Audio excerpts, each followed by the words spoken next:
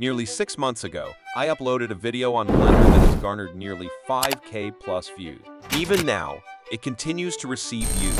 In that video, I demonstrated running the Windows version of Blender on a mobile device without using Windows. So if you haven't watched that video, be sure to check it out. I'll provide the link in the description. Now, you might be wondering why I'm making this video when Blender's official app is already available on mobile. Well, my goal is to create videos on topics that you request, regardless of whether they are currently trending or not.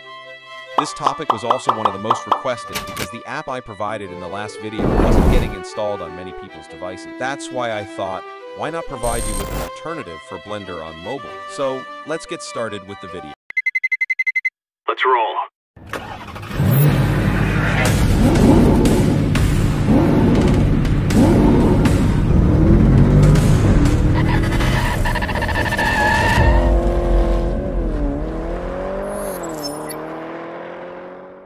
Friends, the app I am talking about today is easily available on the Play Store and is completely free. You need to download this app from there. Simply go to the Play Store, search for Prisma 3D, and you will find this app at the top. Download it, and it's around 100 MB in size, so it should download easily. I already have this app downloaded, so let me open it.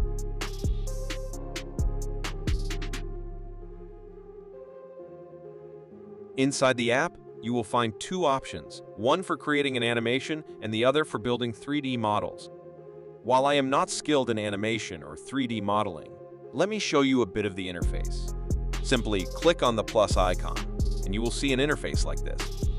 When you open the app for the first time, it will provide you with a user guide that you can close. Although this app has many features for creating various things, as I mentioned, I'm not proficient in 3D modeling. However, as I said, there are plenty of tutorials available on YouTube, so you can check them out. If you want to use the actual Blender, be sure to watch this video, and I'll see you there. Goodbye.